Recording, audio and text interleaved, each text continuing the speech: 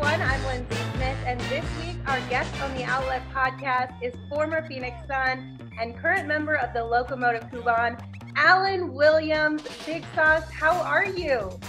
Fantastic. Really happy to be back on here with you guys, and excited to talk to Suns fans and everybody like that. So super happy to be here. I just want to let you know, when I told everyone that you were going to be the guest this week, literally everybody from everyone at the Suns organization to our fan base, we're so excited to get to hear from you again and get to see your face and talk some Suns basketball. So we're all so thankful that you were able to take a little bit of time and join us today. Thanks for having me. Definitely appreciate it. All right, so you have been a Phoenix Suns fan for a really long time. We like to call you the Phoenix Sun, S-O-N. Yeah. So let's go back down memory lane. What are some of your favorite memories as a fan of the Phoenix Suns? As a fan of the Phoenix Suns, I was luckily I was able to go to a lot of Suns games growing up. I definitely say the semifinal runs, Western Conference champion, were really the most memorable ones for me. Obviously, anything involving Steve Nash and Amari Stoudemire was just magical at the time. If I had to put one down, I don't know if I could, honestly. It was just the memories and the passion that the city kind of had when the Suns were really good and obviously one of the best teams in the NBA. So just being able to be a part of that and to be able to embrace that, I think it did a lot for my own personal love of basketball. And I think it did a lot for the city too. So it was cool. If you could pick one favorite Suns player, who would it be and why? Is it going to be somebody on the current team, or does it have to? It would be Devin Booker. Franchise history. It would be Devin Booker. That's my guy. So obviously, I think I have to say that one. Yeah, absolutely. Let's go in a little bit more on your relationship with Devin. What has that been like, staying connected even when you're far away? Sometimes playing in Russia, sometimes all overseas when you're not in Phoenix. How have you guys been able to stay connected throughout the years? FaceTime is an amazing thing, you know what I'm saying? So every once in a while I'll pick up the phone, I'll call him, he'll call me to check in, just talk stuff. If I see something happen in the game, I'll text him right away. He says, oh man, this should have happened or that should have happened, type of thing, just because I'm still obviously keeping tabs on everything still going on there. And try to, with times like this, want to make sure that we were all being safe and self-isolating. So I know when I came back, I spent my time self-isolated, and then I finally got a chance to see him a couple weeks ago, and everything's good, and just keeping communication, FaceTime and phone calls and text messages and stuff like that really allowed us to just continue to be good friends. So I love that. I'm so glad that you guys are able to stay connected, because I know when you were playing with the Suns, you guys were super tight. I loved seeing all of the support you showed for him and vice versa that he showed for you. In keeping up with his career, where have you seen the biggest growth from him? Because this year was pretty substantial for Devin. I think the biggest growth I've seen is just his demand out of the other players on his team. You know what I mean? He leads by example. He works his butt off all the time. And I just think it's just a continual development in his game. Is his leadership ability now to really be obviously was the favorite franchise before, but now it's a done deal. You know what I'm saying? He's the team's first All-Star since – I don't know when, you know what I mean? So to be able to have that, it's a lot of pressure, I'm sure, but he thrives in it, and he's just continued to just be really good, grow. And it's really fun to see how good he's gotten, and just even more fun to imagine how good he can really be and how good that Suns team can be, because they had a really hot start this year. Yeah, I think all of Suns fans can agree with that sentiment. So we are going to get into Devin and the All-Star appearance a little bit later in the podcast. But before we do that, I want to know your favorite memories as a member of the Phoenix Suns. Take us back to your time with the team and what really stood out to you or what you enjoyed the most about it. Just going back one game, I think was really special. We played the Celtics. I want to say it was towards the end of the season. And that's when Tyler Ulis hit the game-winning shot. A chance to win. Ulis! Unbelievable! And just that whole game was just so back and forth, and everybody kind of wrote us off because we were playing with guys that didn't have a lot of minutes the whole season, and we were just kind of finishing up the season, but still really scrappy. And obviously Earl instilled that scrappiness in us, and just that whole environment and crazy game, because there's so many Boston Celtics fans in the world, especially in Phoenix, because people move from wherever to live here. And so we get there and the arena is fully packed, and it's probably 70% Phoenix Suns fans. There's a large group of Celtics fans, and they were cheering for the Celtics the whole game, and then it just kind of turned, you know what I mean? And they felt that, you know what I'm saying, we were pulling away with it, and it got, you know what I'm saying, all the way down to the last shot, and it was really crazy to see the environment, how crazy it was. And that's the one game I think that stands out. There's a lot of special times that I had and I could go on about, but that's the one for sure. Well, keep going. We want to hear all of them. Yeah. What about interactions with fans too? Yeah, obviously, a 70-point game was really special. That was like super cool, obviously, because how many times has that happened ever? And that's gonna be a documentary one day, I'm sure. That game and everything leading up to that game kind of thing was crazy. So that was fun. And then obviously, you know, just being from Phoenix, getting a chance to throw on a Suns jersey and represent my city was a dream come true. You know, people live for those moments and fight their whole life for it. And I was luckily had the chance to be able to do that and play for the Suns and give everything I possibly had to the organization that I was in love with from a kid. So best fans in the NBA, hands down, and just really was a special time for me. When you come back to Phoenix, how fun is it when you run into a Suns fan, like whether you're at a grocery store or out to eat, and they're just like, "Big Sus, how are you?" Awesome. That's why I like doing something like this is like so cool, just because it's like kind of just reconnecting with the fan base and you guys, obviously, the media team, and you know what I'm saying, I still get text messages from people in the organization all the time checking in and stuff like that. So if I go to the grocery store and somebody taps me on my shoulder and asks for a picture, I'm just elated to be able to take a picture with them and show that, you know what I mean, I still have love for everything going on there. So it's really cool that people still, I guess, remember me. So it's cool. We're going to take a break and give a little love to our sponsors. So fans, you may be thinking that during this time of social distancing, you don't have to really be worried about whether or not your child is being bullied or bullying others, but we all know that cyberbullying exists, and it happens through social media. It happens through text messages and emails. And if you want to learn more about how to protect your kids from cyberbullying or yourself, just head on over to muststopbullying.org for a lot of great tips and help.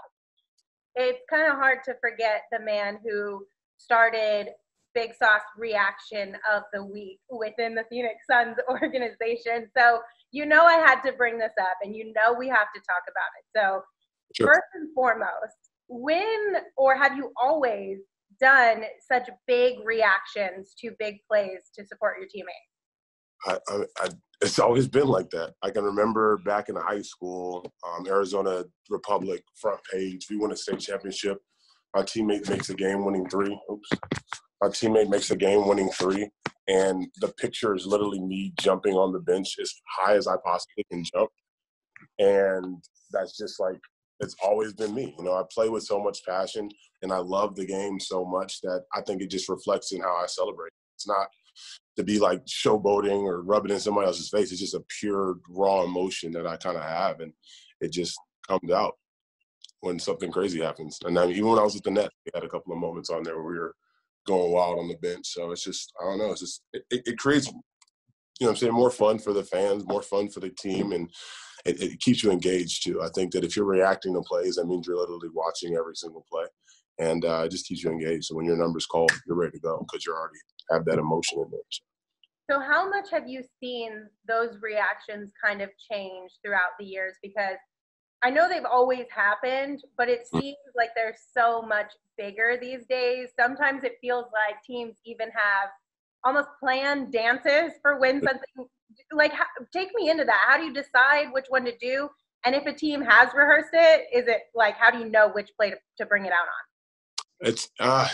Those are good questions. I mean, I wouldn't say there's a lot to go behind it, but it's recognized as a team. It's just like, okay, we're going to do this at this moment, and we're all going to start with our left foot. Like, Jared Dudley was, like, the number one, like, charter orchestrator of that, especially when we were in Brooklyn together. He was just like, yeah, we're going to start with our left foot, and we're going to swing it this way. We're going to do it for 5 seconds and all sit back down at the same time, because obviously the more organized it is, the cooler it looks. And I think with the creativity that people have nowadays and the social media aspect of it, they can create memes and put music to it and have you dancing to country one song and hip hop the next one. So I just think that it, you know what I'm saying, it's all about the fan engagement and just keeping it fresh and fun. I think the NBA just does a tremendous job of that.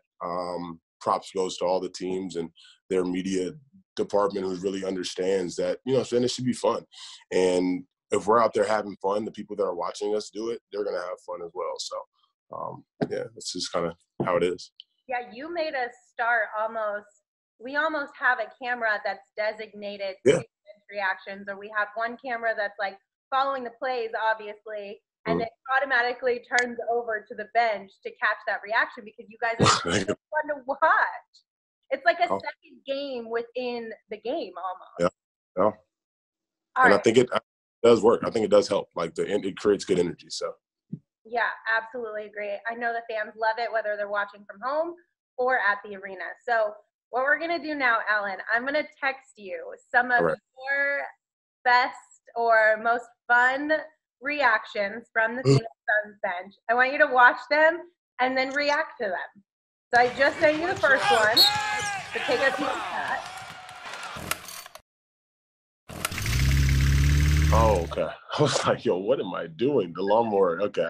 Yeah, it wasn't, first of all, I must say it wasn't a lawnmower. It was getting in. Yeah. Bled at that moment, I think, went off for like 5 or 6 in a row. And if you move what he does and takes the hit and finishes it over Vukovic, who's big as can be, it was in his bag. Like, that was me digging in his bag of tricks. I was like, he was deep in his bag at that point, too. So I had to reach all the way down there.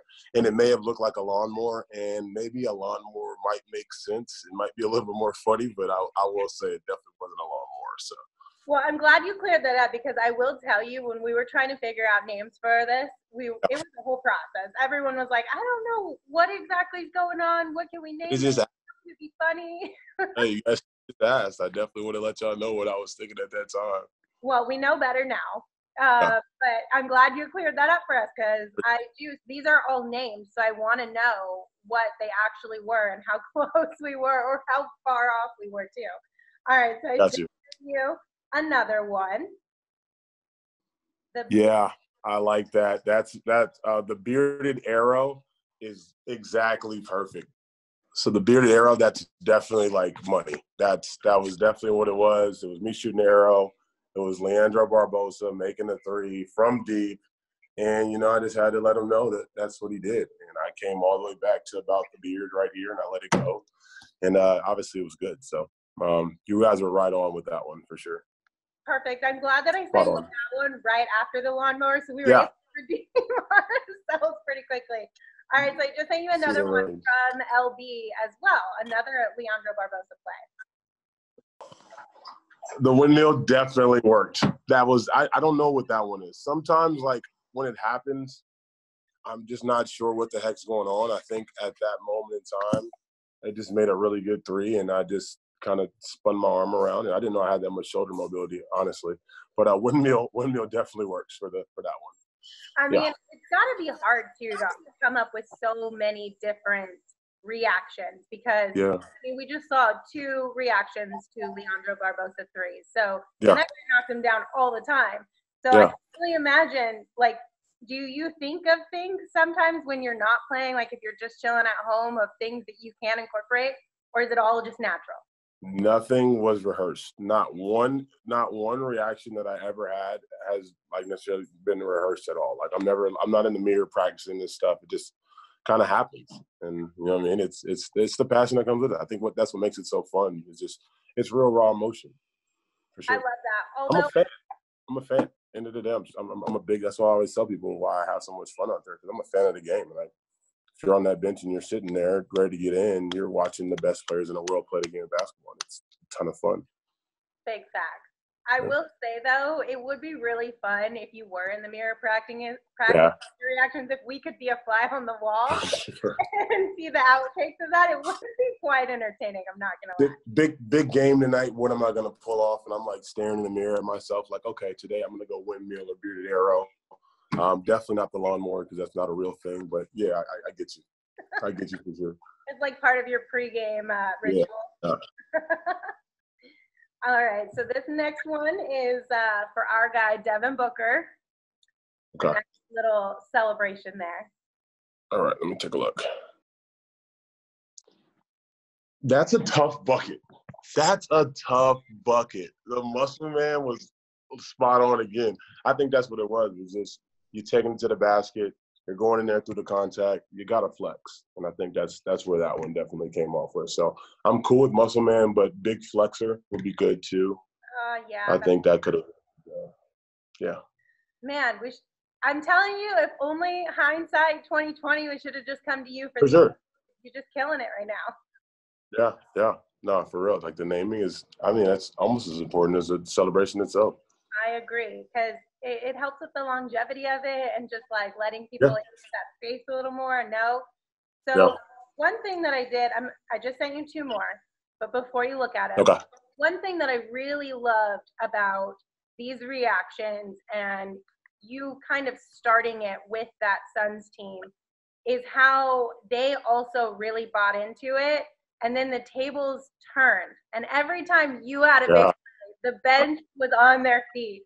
So these next 2 videos are of reactions from your teammates for you. So go take a look. Okay. I love it.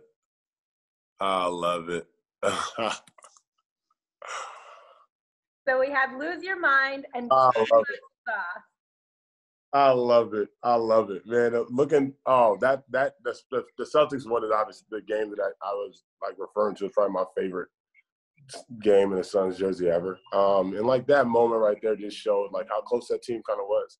We didn't have as much success as we wanted to on the court, but we were really close, and it just showed that, you know what I'm saying, that's love right there. When you can get the love back after showing the love. So it was really cool to see both of those clips again. So I'm glad that I got to bring back a little bit of nostalgia for you with those clips. But yeah. I'm curious, when you have teammates who are so openly supportive, whether it's in reactions or just vocally within the media or even not in public, but in the locker room or at practices, how much does that help your confidence?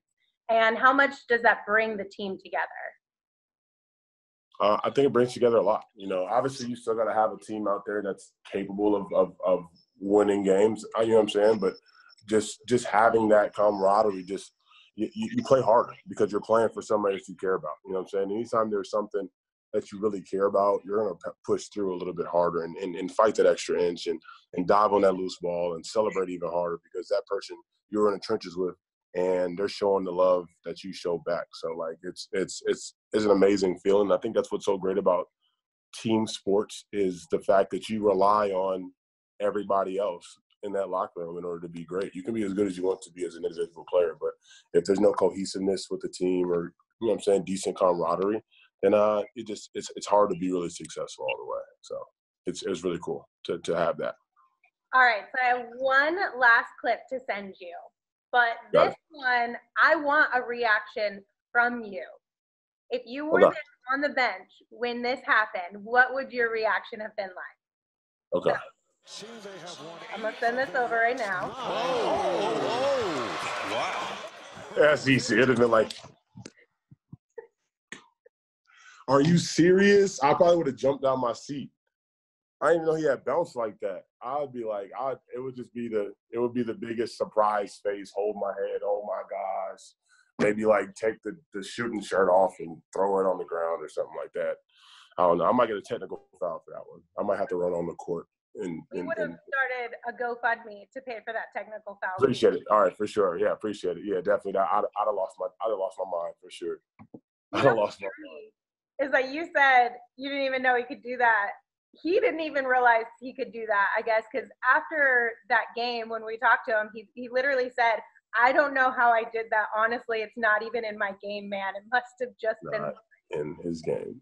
So I told you we were going to get into Devin's All-Star appearance this year, so here we are. How excited were you when you heard that Devin was finally making his first appearance at an All-Star game? It's about time, right? I mean, geez, he's been this good for this long. And I was talking to, like I said, we had conversations the whole year, and we were like tracking it. And I never wanted to like really call him and ask him about it. Like I try to not talk about it because it's like, one, I didn't want to jinx it, and two, I didn't want it to be like this big rise and then a disappointment at the end. But it all worked out at the end of the day. You know, I mean, it's a testament to obviously his hard work and everything that he's done on the court as a player. But I think another piece of it is being a good person, you know what I mean, and being a good role model and somebody that people want to see do well and see, you know what I'm saying, be successful. And so that's what being an all-star is really about. And I think he obviously checks off all the boxes, and just really excited for his first one to be here.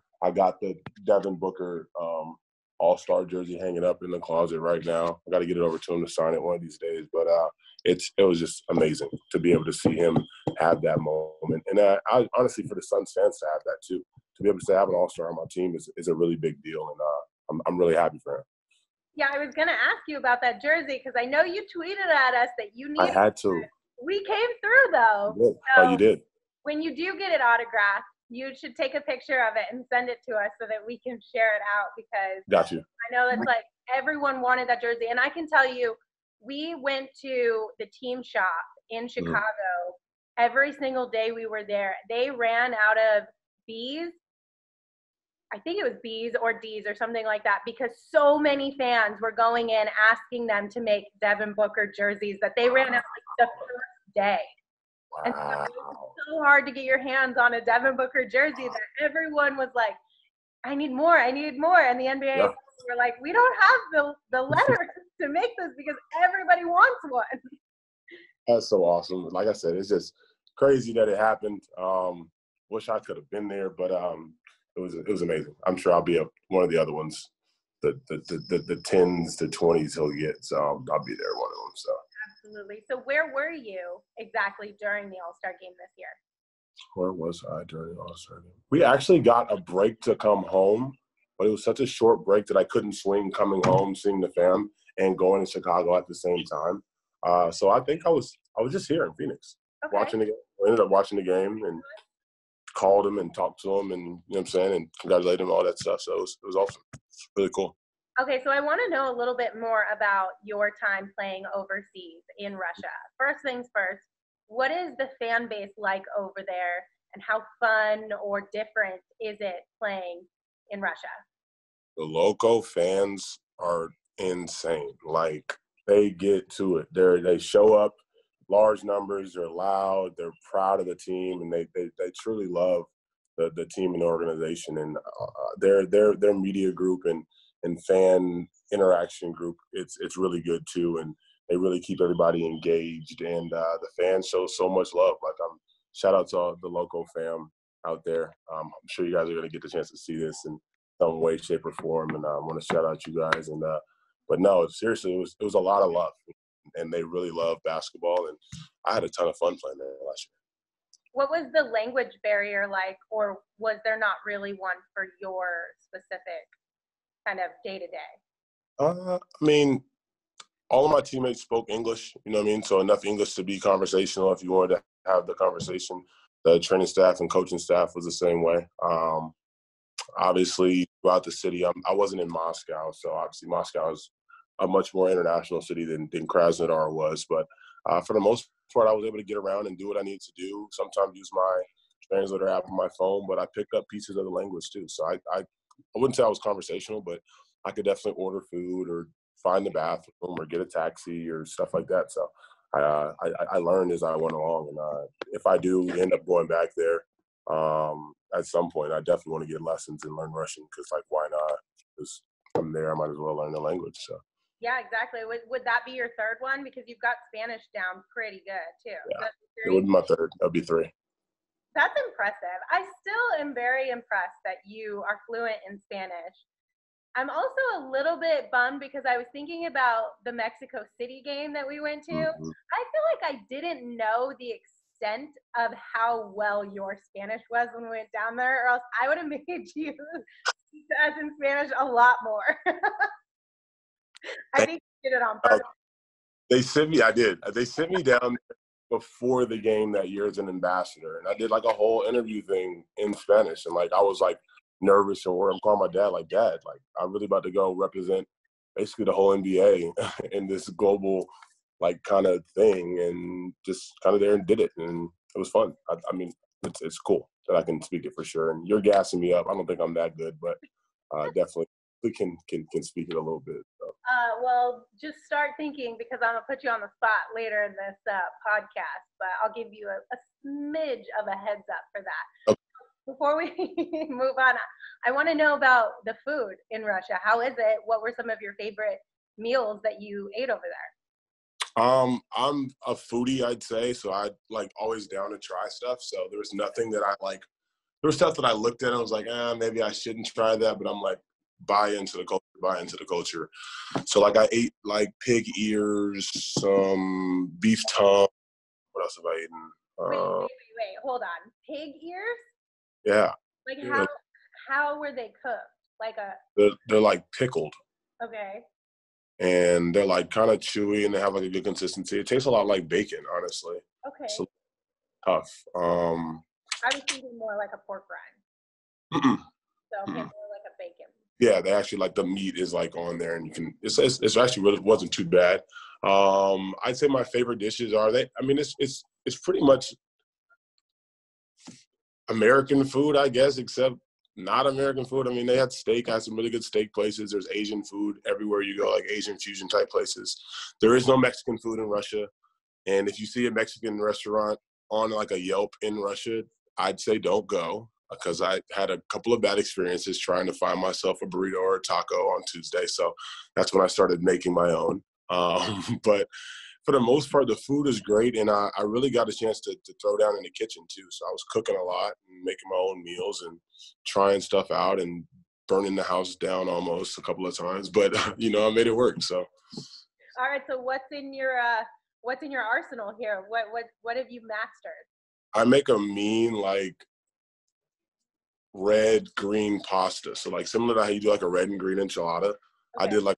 I do a pesto rosa and just like your classic pesto. I mix them together, and then I prepare it with shrimp. So I have the shrimp. I hate tails on my shrimp, so I make sure the tails are off before I do it. And I saute it with some garlic, lemon, and butter, and throw it all together, and it's amazing. I used to eat that probably 2 or 3 times a week. Well, that's awesome. I'm proud of you. You've surpassed me in the kitchen with just that one meal. So, huh? Don't cook at all? I mean, no. Like, I'm good at, like, if it's, no. No. I can do breakfast. I can do really good breakfast. So, like, eggs, bacon, waffles, pancakes, things like that. But other than that, I'm really good at, like, ordering food, and I'm really good at reheating food. So. Got it. I think that's the problem.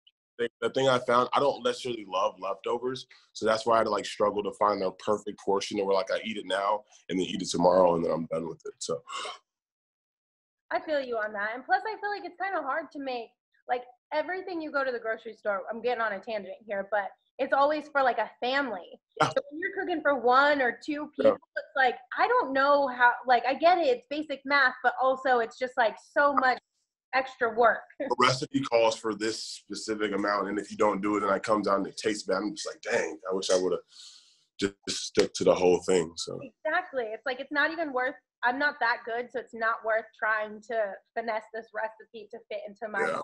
I'm just gonna make enough for 6 people and then hopefully I eat it.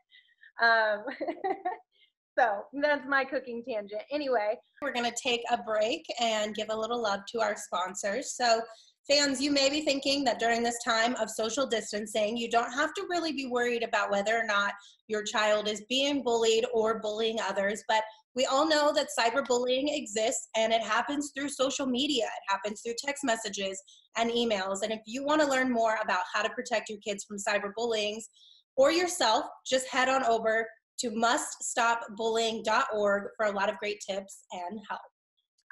Question. How's Pablo and the family? Pablo's good. He's actually, come here. Come on. Come here. You say hi to everybody? Come on, get up.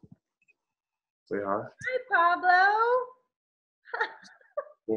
He's good, though. Get down. Big.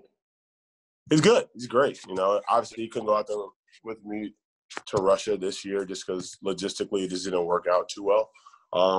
But my parents took care of him. They're doing great. Mom's still mom, dad's still dad, and my brother's now a firefighter, and I'm super proud of that and excited for him. But yeah, no, everybody's good, which is awesome. It's a big time de-stressor when the fam's good. So Yes, I can only imagine, especially with being overseas and the time difference and trying to communicate in that aspect. So when you did finally get back to Phoenix, how long did it take you to hit up Los Dos Molinos? The day I landed, Mom had it. It was already there. And obviously, like, we couldn't sit down in the restaurant because I got back. The restaurants were closed due to the pandemic. But the to-go was there. I had my favorite dish. I had the adobado ribs with regular beans, not the spicy ones, flour tortilla, and a big margarita. It was awesome. It was, like, really good. I missed it. Love that was like day one must have when I got back. And it wasn't even a discussion. Like, I was like gonna just be like, whatever, I don't really care. Whatever's at the house, I'm gonna eat it. And she knew it, and it was there waiting for me. That's like how you know your mom is really on it. So yeah, that's mom love for real. Thanks, Mom. So when you are not in Phoenix, what do you miss the most about Phoenix, other than Mexican food and family? What else? I mean, just like little stuff. I think just stuff you wouldn't even realize, like the skyline, for instance, or like the lights on top of South Mountain. I mean, it sounds like super corny, but like I just miss that. I miss to be able to interact with people in the city because I think these are probably some of the best people in the whole United States. Like, I just miss the community type of feel and stuff like that you have around the valley. And you know, it's really, you know what I'm saying, you can't really put it to words, but yeah, it's a lot of stuff, and the Mexican food too. Again, so. I mean, I'm with you on that one. It would be so hard to move to some place that did not have Mexican food because I'd probably have some sort of a Mexican dish at least 2-3 times a week. Yeah. Like, it's a staple in my diet now. For sure. So good. All right. So, Alan, before I let you go, all of the fans kept telling me to ask you this question. So, Big Sauce's favorite sauce is? Big Sauce's favorite sauce. Oh, man. It's like there's so many. Big Sauce loves sauce. Like, I absolutely love sauce. So I like soy sauce. I like buffalo sauce. I like barbecue sauce. Like, if I'm going to Chick-fil-A and I'm getting let's say a 10-piece nugget or whatever it is, I think I'm getting 4 sauces. I'm getting 4 different sauces. So if I had to pick one, I got to go hot sauce. Hot sauce is obviously is one for sure. Okay. What's your go-to hot sauce? You can't. Come on. Just let me generalize this, please. Sorry, Suns fans. Y'all try to get me so specific in here right now. Favorite hot sauce? Yeah, I think it varies. So I go through phases. Like, right now, I'm looking at a bottle of Cholula on the table that I just had with some Flower Child earlier today. But I also have Frank's Red Hot in the fridge too, and I think that's number 1 for me. Is Red Hot. So Frank's Red Hot is number 1 for that's sure. A solid choice. Cholula is also a great choice too. I was just making sure you didn't say like Tabasco. That's not real hot sauce. But also throwing a little bit of shade of Tabasco. That's not a real hot sauce. It is a vinegar pepper sauce, and I want people to understand that. So if I ask the waitress, hey, do you guys have hot sauce? And they say, yeah, we have Tabasco. I kind of look at them crazy like, you don't have hot sauce then. Yeah, so, but bring it anyway, please. My guy. Big Sauce, thank you so much. Okay, so I told you I was going to put you on the spot with your Spanish. So leave us with a message to Suns fans. I'm going to have you do it in English, and I'm going to have you do it in Spanish. Hey, Suns fans. Thanks so much for your constant support throughout the years. Wish you guys nothing but the best, and go Suns. Oh, I got to do that in Spanish now. A la gente de los Phoenix Suns, que vayan bien con todo en el futuro. Gracias por la amor y amistad que me ponen a mí y mi familia y a cosas. Muy bien. Gracias. Alan, thank you so much for hanging out with us. It's been so much fun catching up with you. And literally, I know I keep saying last thing, but this one I promise is the last thing. I'm going to read this to you from a Suns fan. And they said, Alan is the coolest hometown kid, and Phoenix will forever have his back. Just tell him we love him. And I'm going to leave it at that. Thanks so much. See ya. Appreciate Bye, it. Alan. See you later.